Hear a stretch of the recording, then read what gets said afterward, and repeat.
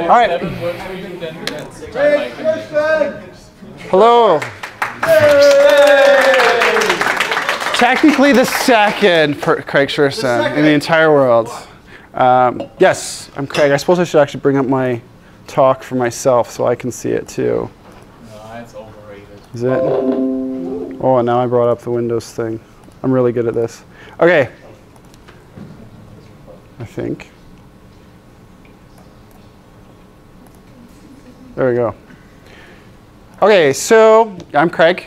I'm a student at Patrick's, and I'm going to talk to you today about some work that I did while I was an intern at Cogitai last summer. Cogitai is an AI company. They look at basically solving AI, solving general AI and how you can do that in a continual learning setting, robots that continually construct their world, models of their world, and learn how to interact in it. It's started by Mark Ring, Peter Stone, and Satinder Singh. And this work was with my colleague there, James McGlashan, and with my supervisor, Patrick Pilarski. So this is GammaNet's Generalizing Value Estimation over Timescale. This is accepted as a workshop paper for PGMRL, I think is what it's called, the workshop at ICML this year. And so it's somewhat preliminary. So let's set the reinforcement learning environment here. So we've got an agent, it's in the world, it observes the world, and we'll call that ST, the state of the world ST. Takes an action, A, T, according to some policy pi of ST. The environment changes to some new state as in reaction with some probability. And we get the agent gets a reward. And the agent's job is to figure out how it can learn best to behave in the world to get the most reward. And it does this with these reward and punishment signals. So the agent wants to maximize the amount of reward it gets off in the future. And we call that sum of future rewards the return. And this return is discounted by this thing called gamma. Here, I'll use this then. Gamma, can anyone see that? Is it visible? Okay, so we've got gamma there. That gamma is the focus of this talk today. And what he does is say how important the future rewards are. So if gamma is 0, the only reward we really care about is the next one. If gamma is 1, we care about all rewards equally. And one of the ways that the agent can learn how to make good decisions is by taking something called the value estimate. And the value is the expectation of the return from some state S. If we have these value estimates, then we have this loss function, this given by delta, the TD loss, and that's given as our current reward plus this discount of the value of our next state that we observe. Okay, and that TD error is going to be important in the next bit here.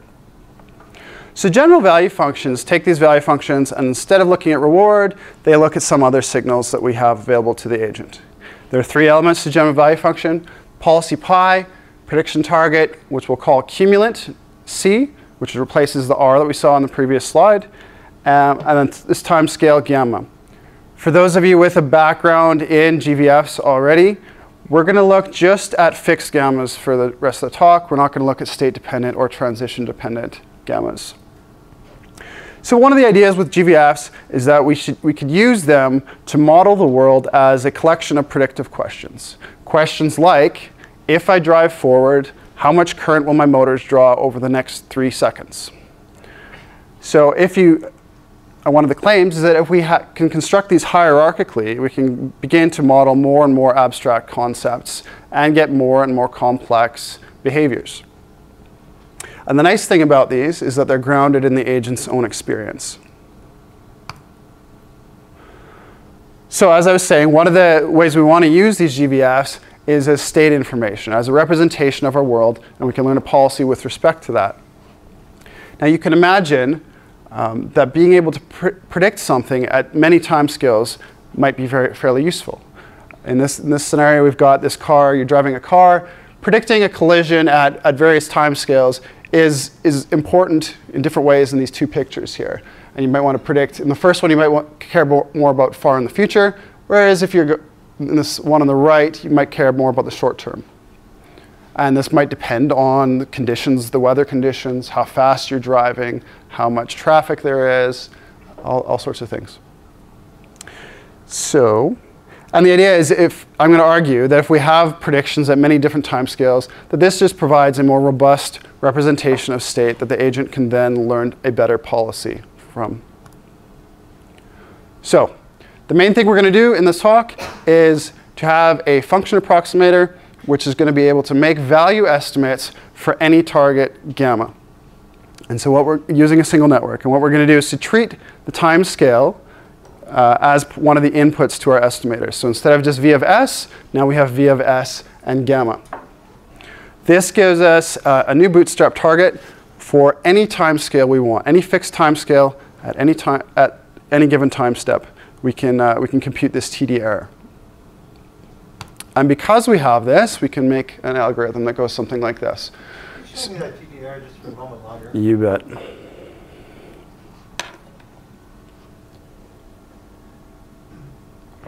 Gamma T. That's our target gamma. So we've picked some arbitrary gamma that we want to look at. Does that mean gamma times T? No, sorry, that's gamma subscript T. So you have some way of mapping from capital T to gamma.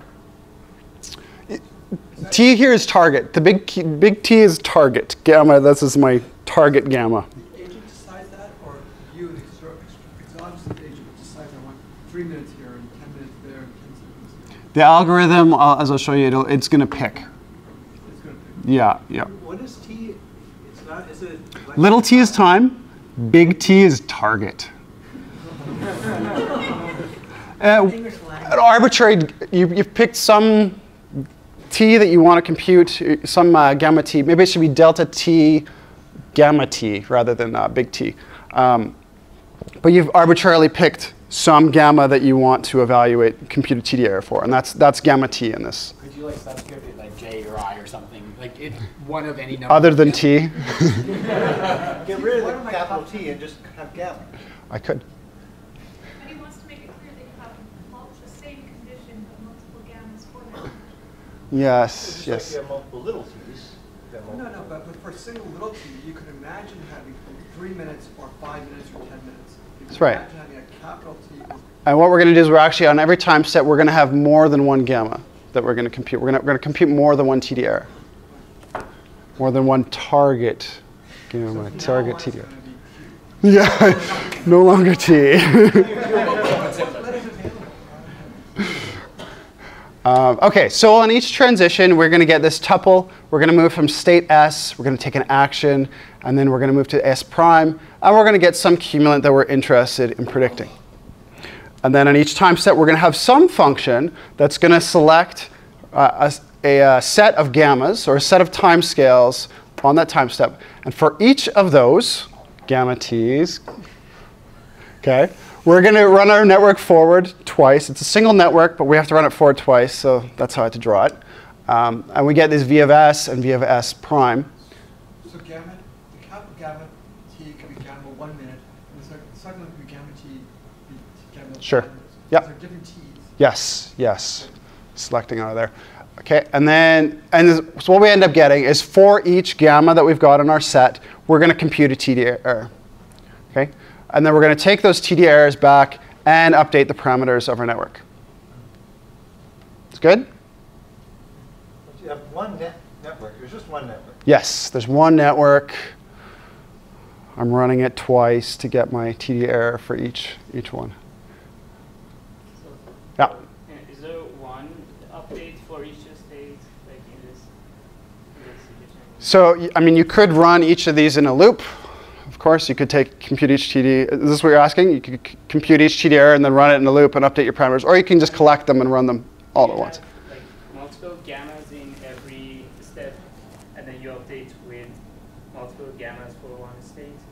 Yes, yes. So on each time step, for each tuple that we have, we're going to compute multiple TD errors for the multiple gammas and update that. So initially you said that you'd be using these estimates to construct a state representation. So what is that state? The one you already have? So yeah. So I mean, imagine some big network, and where are you going to draw? You can draw a line at any point in that network, at any layer, and say, well, that's my S. That's what's coming in, or that's what's going out. So S, calling it state is maybe a bit of a mislabel. Call it input. There's some input vector x of time t and x of t plus 1 coming in there, right? And then so we can imagine that on the output, when we make predictions like these v's, we can call that state to whatever our policy is going to learn. Does that make sense? Somewhat. Okay. Well, that's what you call. I mean, it seems like a chicken and egg problem. You already have a state, and then you want to learn. You never have state. State is, I hate the word state, but that's what everybody uses. Okay. Yeah. This is related. So, agreed, state is a lie. State is a lie. One important thing is there's not a loop back, right? The predictions are not being fed into this part of the No, not in what I've drawn here, no. I haven't looked at that at all. Okay. What's that? What happens next? Okay. It's not. Okay, so let's talk practically. There's some considerations when we run this. So I'm going to introduce this term tau, and tau is going to be the expected time steps determination. It's another way of looking at the time scale issue, another way of looking at gamma, and it's got this relationship here. And why this is important is that gamma, if you look in gamma here, and we look at these like kind of upper time scales, say, these are really compressed. So if you were trying to discretize across gamma, and these even discretizations, you don't have good resolution up here at the higher time scales. Okay? And if you flip it on its head, tau doesn't have good resolution in the shorter time scales. Okay? And this will be important when we try to run this thing. And so this affects how we featureize. How we pass that into our network is going to affect things. And it's also going to affect how we sample this set of gammas that we want to train on. Further, different prediction timescales have different magnitude of returns. So long-term predictions can have very big returns, and short-term ones might have very small.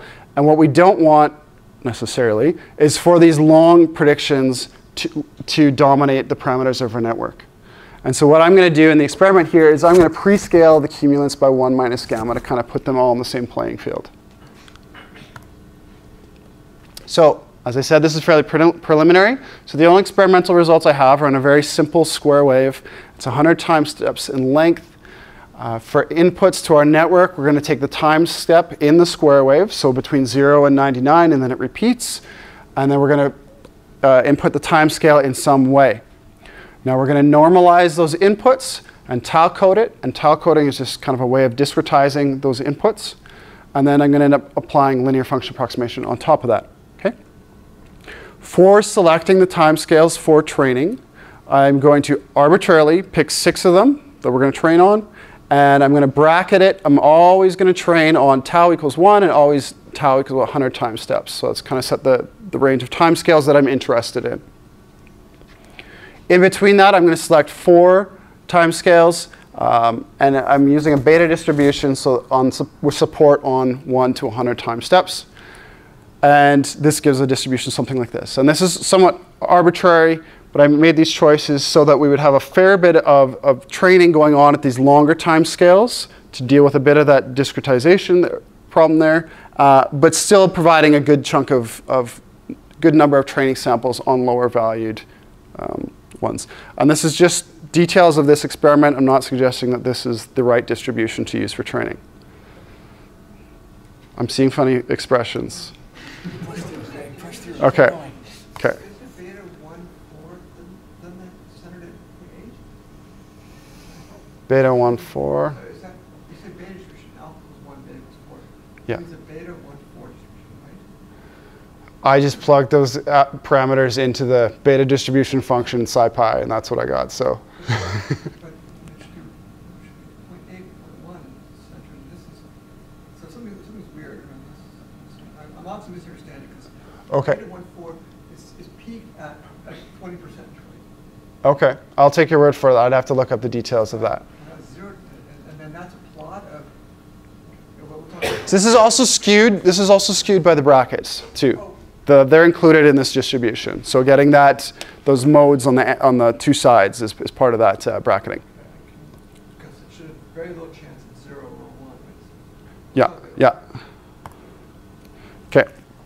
And here's some results. We trained for 50,000 time steps, and this is what we get.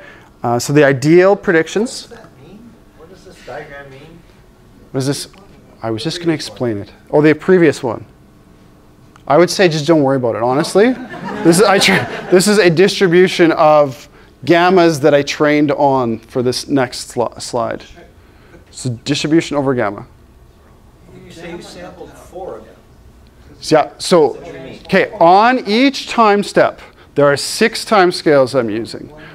2 of them are given by this bracketing that I'm always training on tau equals 1 time step and tau equals 100 time steps. Then the additional 4 time scales that I train on at each time step are sampled from this beta distribution given by alpha equals 1 and beta equals 4. But this is not tau you're showing us. Right, but we have this relationship between tau and gamma. We can express it in either form. 1 over 1 minus 1/5 would be bigger than 1. So, okay, well, I'll stop asking. Okay. Okay. So what does the graph on the right mean? Okay. This is the distribution of time scales expressed in gamma that I used for training.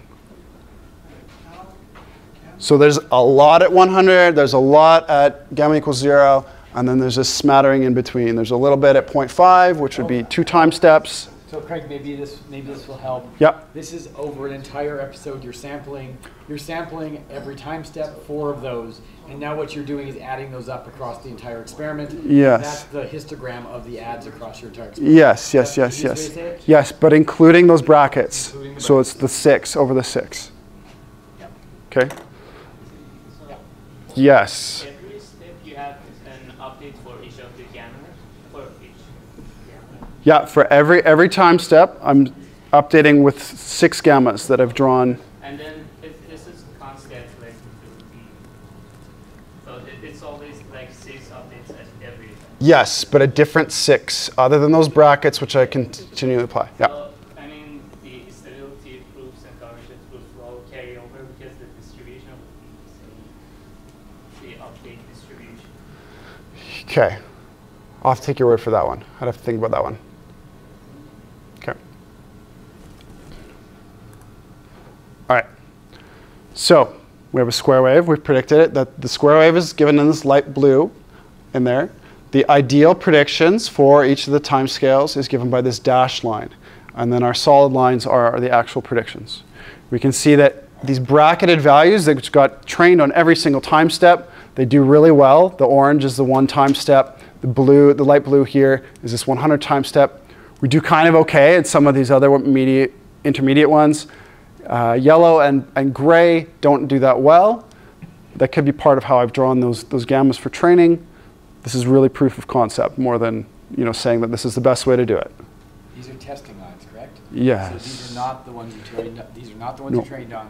These are time scales that you're testing on. That's right. You may never have seen during training. Yeah. Right? Yeah. Yeah. So your input is gamma. It's time scale, so represented, and I'm going to get into, we're going to actually look at different ways to represent that. But in these results, Mhm. is the input tau or is the input gamma? Sometimes it's one or the other. I'm going to show a slide where we look at the difference between presenting gamma or tau as input and how that affects performance. But you don't want to tell us what this is. This one was given with gamma and tau. And tau. Yep.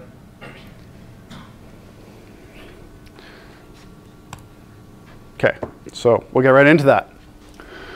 So as I said, there's some high nonlinearities with gamma and how it relates to time scale, or to time steps. And so you can imagine that these might do better or worse at different time scales. Okay, so what I've done here is that I've taken, these are some test time scales that I'm going to evaluate. I've run the predictions forward. I've taken the squared error at these predictions. And then what I've done is that I've normalized that error by 1 minus gamma and squared that. And why do I do that? Is so that it's not just the long-term time scale predictions that are dominating this graph. So I'm saying all of the predictions at all the time scales that I'm evaluating are weighted equally. Okay? To try and make it fair. Okay, and then we've summed across all of them. And what we see is that when I represent tau, that didn't do so well. When I represent it as the input as gamma, did a bit better. And then when I represent it both, that does the best still. So why would we want to do that? We'd expect that tau would give better representation for longer time scales. Gamma would give better representation for shorter time scales. Just more informative. Yeah? So what is the x-axis you're doing? That's time steps. So this is over time. This is running over 50,000 time steps through our experiment. So this would be like a learning rate that we're getting. Yeah. And there's the shading is 95% confidence intervals on there. Green is basically the width of the line. No, it's just really light on this projector. It's about that big. So it's not really statistically, yeah. Note to self, make them darker. Okay, so then we're going to look at, I've talked also about the need to prescale. Yeah, Rich? Well, so did you run this many times? Yes. Yes, this was 40 times, I think. Yeah. And what was randomized was the tile coding on that. So different seeds used for how the tile coding is randomized. So it was the kind of tile coding with random offsets. Oh, random offsets. Yeah. The training gammas were also random? Sort of same seed, I forget. Yes, yes. That was also randomized, yes. Okay, so I also mentioned that we don't want, that these longer term returns can dominate the parameters of the network because the returns are bigger. And so we look here also at the effect of... You took care of that. The returns aren't bigger. We're doing that right now. We're comparing those two things. So we've taken our best input from the previous one, which was to provide gamma and tau as input. And now, if we don't prescale, we have this blue line. If we do prescale, we end up with lower error. And that does not mean that we get lower error for all predictions, but the sum total of across all of our tests is lower in this case. And we also look quickly at the effect of our gamma selection function. So the blue line indicates that rather than using that beta distribution, what we're doing is just uniformly sampling over gamma, so between 0 and 1. Didn't do so hot. And then for this orange, we're uniformly sampling across tau. So again, across a different scale, we'd expect better representation for higher time scales, more sampling at higher rate frequencies. Did a bit better. And then we do this trick that we're going to combine them. It worked on our input, so let's try sampling across using that for our gamma selection function. Again, we have the brackets. We're going to sample 2 from a uniform distribution on gamma and 2 from a uniform distribution on tau. Did better. But it turns out the arbitrary beta function I happened to select did better than all of those. Okay, I'm not going to go into super detail on this one. All I'm going to say from this is that these considerations about how you represent timescale on the input and how you select gamma and these prescalings, they all kind of affect the performance of the network in different ways and at different timescales. And some do better at higher timescales, and some do better at lower. And some are kind of a best of both worlds, kind of, or try to do well-ish on both of them. And that was kind of hidden in some of the previous ones where we kind of tried to give, just take the sum over all of those things. Yep. In your tau coding, Yep. it seems to me you really have to tell us a little bit about it. But did you do it conjunctively between what are the two inputs? Are the time index along the square wave yeah. and the effect of gamma? That's right. So there was taken, if there was just the time steps and say gamma, then it was a 2D tau coding. If I had time steps, gamma and tau, then it was 3-dimensional tau coding. It was conjunctive, as you say.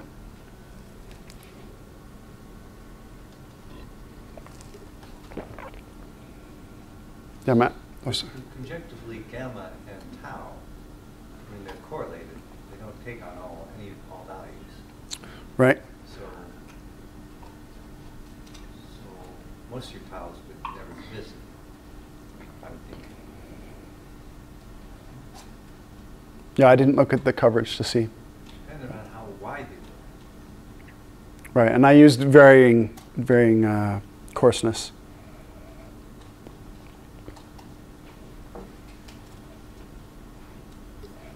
Matt?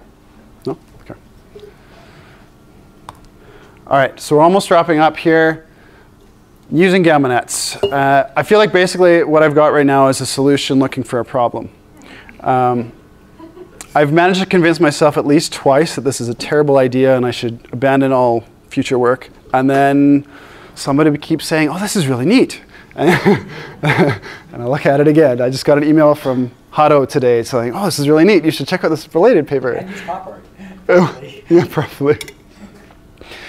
So I have said that, in the predictive representation of state kind of sense, that maybe this would be useful. That was kind of my original motivation. But it's not clear to me that this would be better to have this arbitrary gamma values than simply picking a handful of gamma values at the beginning, having very explicit predictors for those, and then having your policy learner take that in. And that network can decide exactly what it wants to do with that. Not clear to me, but that would be better. Further, it doesn't fit into a lot of the way we do a lot of our normal learning frameworks right now. So instead of a single pass through our network here, you would have to select how many gammas you were going to ask questions about. You're going to select which gammas you're going to ask questions about.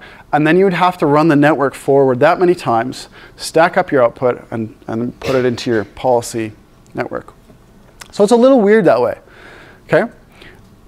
Maybe it would work well as auxiliary tasks for representation learning. That one I'm quite interested in. But if you're not familiar with that, there was a paper a while back out of DeepMind where they had Unreal, and then which is what they called their algorithm. And they had their policy learner, they had their value learner, but then they also had a bunch of other tasks that they were learning on top of that, things they were predicting in their environment, other loss functions. And basically they got faster learning and better performance. And so this might be useful as a loss function for that. What about learning policies with respect to different time scales? So, if you have a robot and you're trying to get it to learn something, we often tweak this gamma knob to try and get it to learn the thing we want. We set a gamma, we watch it go, and it didn't quite do what I want. Maybe we'll tweak the reward function. Maybe we'll tweak gamma a little bit and see if it actually learns what I wanted it to learn.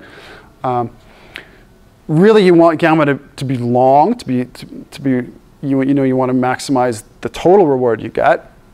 But long rewards there's big variance in the returns on those kind of things. And they're arguably, I expect, harder to learn. So maybe what we want to do is to start out learning policies with respect to very short time scales. And then as those kind of are learned, we move to longer and longer ones. So maybe that's an application we could look at here. And then, of course, there's the whole transition-dependent discounting that we use in the general value function literature, where gamma is not a fixed value. Now it's a function of our transition.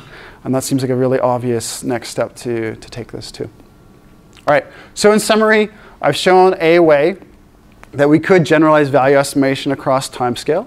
And we did this by treating the timescale that we're interested in as an input parameter and training over many timescales on each time step. I also point out that there was this nonlinear relationship between gamma and tau that we have to consider, and how we provide that timescale as input to this network has an impact, and also impacts how we select those gammas for training. And we have to keep in mind the magnitudes of our updates with respect to the timescales. So I'm going to leave you with the big algorithm. You can look at it or not, and I'll take any more questions if there are any.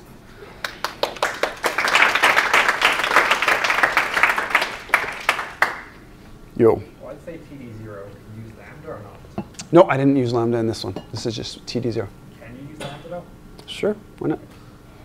I'd have to think, you know what, I'd have to think about that a bit more. That was a bit flippant, but. Yeah. Yes, you could actually. You just, It's quick process. because I did actually think about this at one point. It just took me a moment to recall. Great. Hashtag deepnets? Question mark? I have the code written. I just haven't like actually run it, or I haven't optimized anything for it. Preliminary, the one time I ran it, it didn't seem to matter if I had the inputs as gamma or tau, because maybe the network just handles the problems with the discretization there.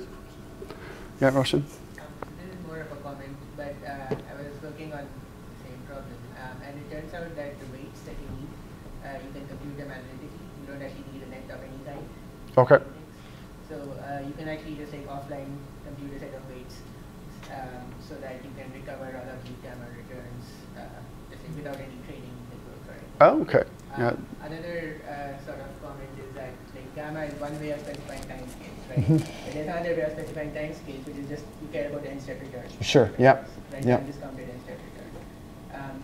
And it turns out that there's also an analytical way of recovering the expected n-step returns given a set of gammas. So you can actually go between all of these universes. So you can specify time scale in terms of gamma or n-step returns. And you can learn gamma returns because we have algorithms for doing that. And it turns out that you can analytically go between learned gamma returns versus any other gamma return and also any other n-step return. Okay. Yeah, so I think That's great, because I was just thinking about n-step returns the other day and we couldn't figure out a way to do it. And then the applications of that are really obvious, right? Because for example, if you are thinking about, you've got two policies, and you're thinking about a policy that follows policy 1 for like 100 time steps and then thereafter follows policy 2. Okay. So if you knew the 100-step return for the policy 1 and then the rest of the return for policy 2, you could ask these sorts of questions. It would be like, what happens when I follow this policy or this time this policy? Yeah, yeah. So I guess I should. So I'm going to talk about this next month. So making time talk. So on August 2nd, so if you're interested, we'll probably try to coordinate and like work on similar experiments and so on.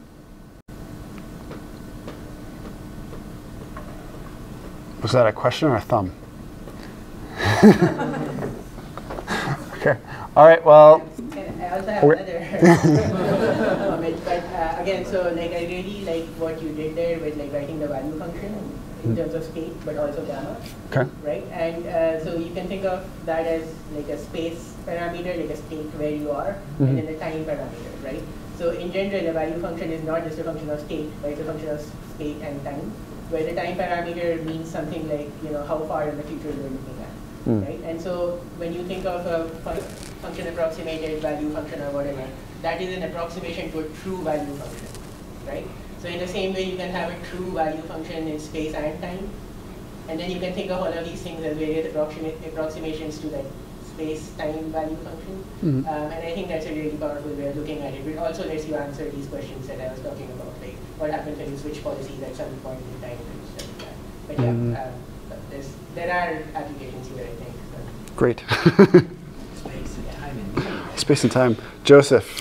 One comment is this idea of putting in some value function parameters as the inputs has been explored a little bit through universal value function. Yes. Yep. So that's with respect to goal. Maybe also timescale. In the sense that the goals terminate with respect to timescale? I'm not sure. I didn't think Shaw did that. I'm not sure what papers are out. Okay. People have been looking at related things, and so Okay. yeah, there tends to be a certain smoothness in gamma, but like you can also do this without doing it. Yeah. Chen Ma just did successor representation combining with the UFA, so over goals as well. So.